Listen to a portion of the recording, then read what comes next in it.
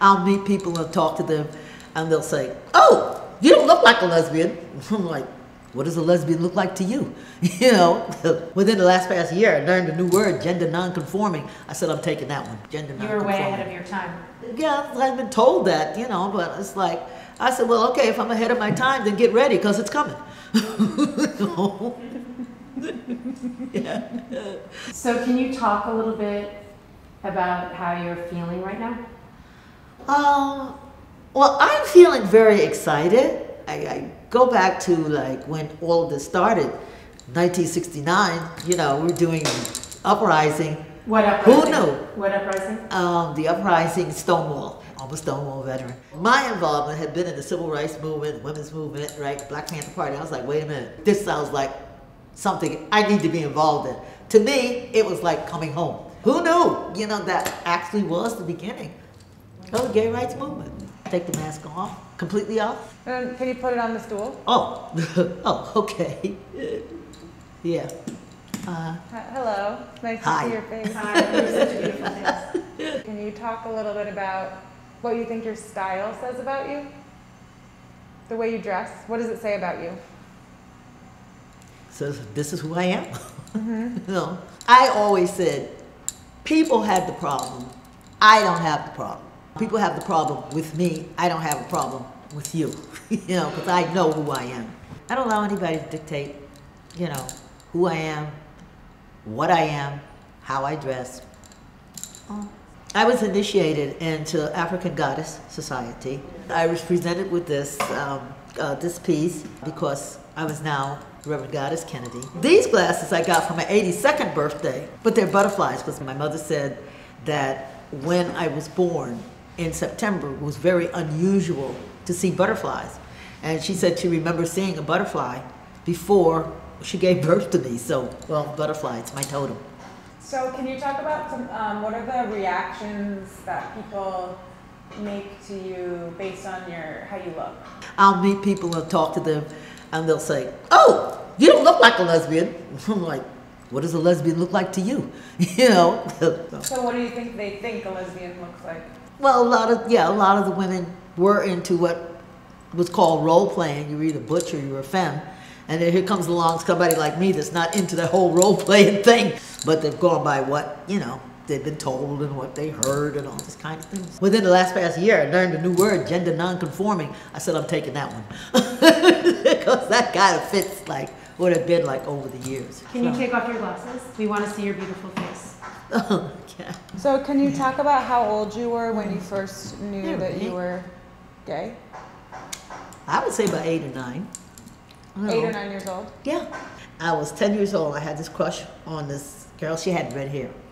And I thought that was the most beautiful thing I had ever seen. That afternoon, after we got out of school, we came back and we were sitting on the back porch, and I reached over and kissed her on the cheek. And so she turned around and she kissed me back on the cheek. I was so happy. So we got up and we did like a little dance. Her sister came and saw us doing this dance. She snatched, her name was Geraldine, I'll never forget it. She snatched Geraldine, took her back to where they lived. And the next day, when we went to school, Geraldine wasn't there. The whole family packed up and moved. They were gone. 2 days they were gone out. They left Saratoga. The story is now going around town. My mother was like, she was mortified. And so she's saying, well, you're gonna get married. And so we're gonna cure you of this. And I'm like, a what? There's nothing wrong with me. If you were gay, you were threatened with Utica. Utica, upstate, you know, it was a mental institution. I had this certificate that raised my age to 18, because back in those days, 18 was legal age. And I went to the Albany Recruiting Center and took a test for the Air Force and passed it. So I really thought I was getting away. I said, hot dog, they shipped us that day to Waco, Texas. I was in the Air Force 14 days because my mother had a private detective and they found me. We're on the plane going back to Albany Airport, and on the plane she's telling me, you will get married in June. They were getting ready to put this minister out because he was not married. So I struck a deal, I thought, with him, and I said, look, you know, you need a wife, you know, in order to keep your little church. You know, and I said, we can get married and you can keep the church. Okay. So I called my mother on the phone and was like, Mama, I'm in love. I'm ready to get married in June. I found a minister and I'm in this church. She said, you found a minister? I said, yes, and I'm in love. Oh, she was thrilled. And you were 14. And I got married. And you knew you were lying to her. You knew it was like a game, a manipulation to get. Yeah. Did the guy know? No. Did the minister know? He didn't know then. He found out later. Because like we never had. You never had sex. Yeah, the marriage was consummated. Yes. The piano player in the church. She was a doll, and I was like really attracted to her. And so when I told him about the girl, he slapped me. He had a Bible in his hand and a knife in his hand. He was trying to cut my face. I knocked him over the couch, ran out of the apartment screaming, and I ran into the laundromat. I didn't know where else to go. And by this time, these people in these apartment buildings, like they called the police. And I'll never forget, there was this older sergeant, you know, and he looked at me, and I'm looking at him. He said, how old are you? And I'm like this, I'm 14, you know, and there was blood, you know. He said, 14? Where'd you come from? And the marriage was annulled. So, you know. So you never saw him again? Nope. Nope. Wow. You were having relationships or intimate relationships with women, but you ended up getting married again. My second husband, Eugene, he said, like, they're putting me through a lot of rigmarole in the army. And I said, why? He said, I got a friend. And I said, a guy friend? He said, yeah. I said, ooh. I said, tell you what, again, let's get married. They won't put you out to service after that. We got married, sure enough. And did you have kids with him? Yes. Yes, yes. Because, I mean, I liked him, you know, and he liked me. Because we were like, I guess, for lack of a better, two birds of a feather. You know, I mean, he had his life, I had mine, but yet still, for the sake of people, we were husband and wife. When I got pregnant with his child, he says to me, well, I guess we're not going to be gay any longer. I'm like, what? And he was like adamant. And I'm like, oh, Lord.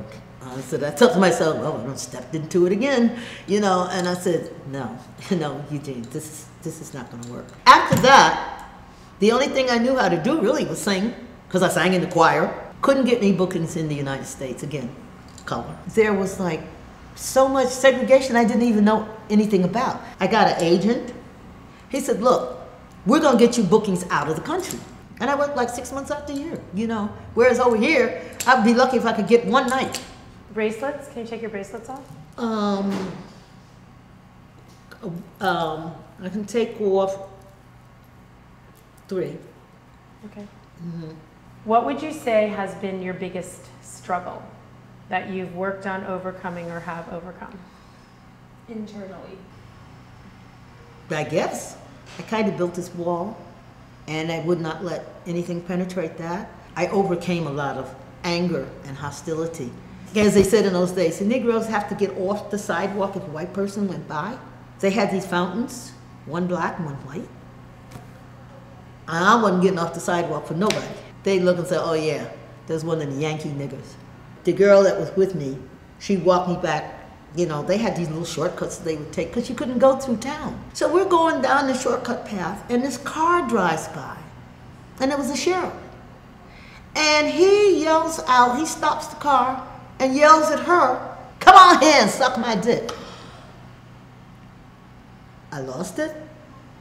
I told her, I said, you run. You know, and she looked at me, I said, run. When I went back there, I said, you want your dick sucked? And I snatched him out and took his baton and beat him with it. Now you talk about anger. Right. By the time I got back to Boston, I was so mad. And then I'm thinking to myself, I got sons. You know, and the cops are like taking pot shots whenever they felt like it. People were still being lynched. A few days later, it comes that they assassinated Dr. Martin Luther King. I said, that's it, I'm through.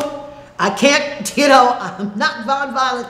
And with all of that I had seen in the South, and the fact that they assassinated Dr. Martin Luther King, and he tried to have a nonviolent movement, I was like, oh no. That was, you know, that was it for me. And then my sons would join the Black Panther Party. Two sons were in the Black Panther, the original Black Panthers. Wow. What strikes me about you is that you have so much joy. Yes. I've always said that laughter is good medicine, because with all the things that are going on, you have to find somewhere in that to be joyful. The struggle continues. You can't give up. Won't give up, won't give out. You know who you are. Love yourself, live your truth, and laugh in the face of adversity. The joy that I have, the world didn't give it to me. The world didn't give it, the world can't take it away. This joy that I have, the world didn't give it to me. This joy that I have, the world didn't give it to me. This joy that I have, the world didn't give it to me. Now the world didn't give it, the world can't take it away. Beautiful. Yeah. Stonewall 25, I got presented with this crown and a flag that said Stonewall 25. And they gave it to me for having been a gay rights pioneer. You don't take this off any of this? Oh, you know, the whole thing about that is, like, I was wondering about that. You want to keep it on? Yeah, yeah. And why can't the shoes come off? Huh? The shoes can't come off even if it's for a few minutes? No, that's a, no. Okay. No, that was like part of the initiation, you know. Not, Oh, okay. Mm-hmm. Is not touching the floor? Yeah. Oh, okay. When was the last time you cried? Last week, talking about how much it bothers me that, you know, young gay people are committing suicide, being thrown out of their homes, transgenders living on the pier. I say that we're all spiritual beings having a human experience. They're precious, and their lives are precious. You know? When do you feel the most vulnerable? When is your guard the most down, I guess? And you're most, yeah, like raw? Mm-mm. Never? Never. Do you feel vulnerable in romantic relationships now? No, Like no. in a good Because way? see, the whole thing was, I didn't know it in those days, but I was always polyamorous. I've never been a monogamous person. So I always said, hey, two's company, three's better. You know, that's just, and that's the way I live. By the way, I call this my third leg. So, When do you feel the most beautiful?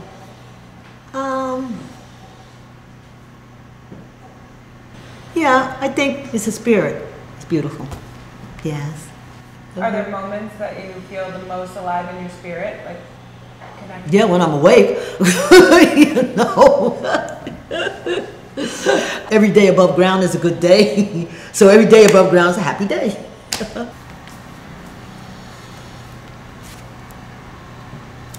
Ta-da!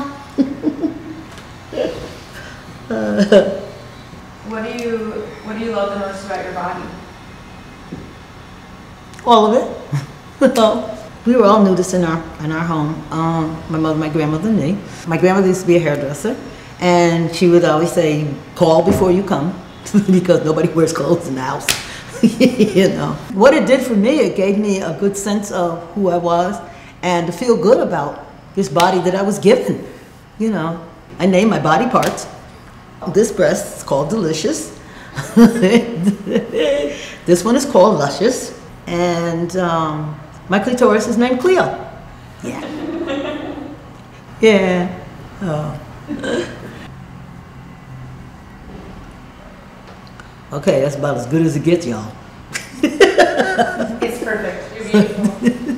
What's your biggest fear? Fear? I don't have no fear.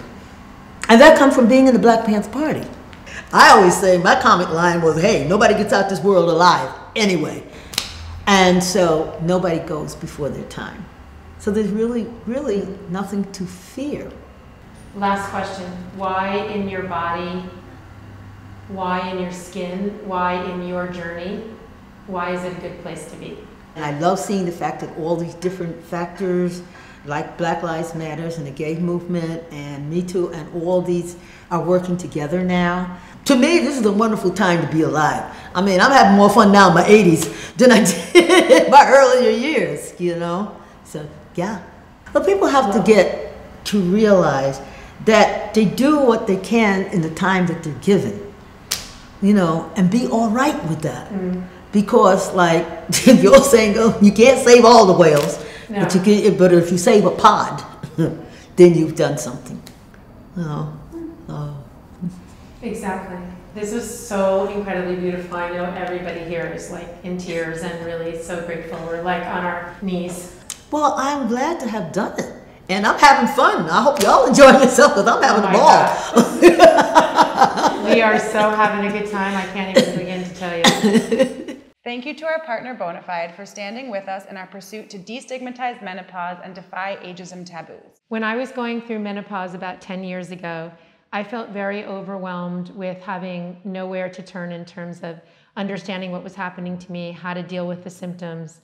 And I really wish that there was a company like Bonafide making organic and natural products that would have helped me in so many ways that I didn't have at that time. All Bonafide products are scientifically validated and recommended by over 8,000 doctors across the country. And they offer hormone-free relief from menopausal symptoms like hot flashes, night sweats, and vaginal dryness. Save up to $30 a month when you bundle 2 or more of your favorite Bonafide products together and opt for a bundle subscription. Bonafide wants you to find relief from menopausal symptoms so that you don't have to suffer through it like so many people have. If you're interested in a naturally derived but effective solution to menopause, try 20% off your first subscription with code StyleLikeU today.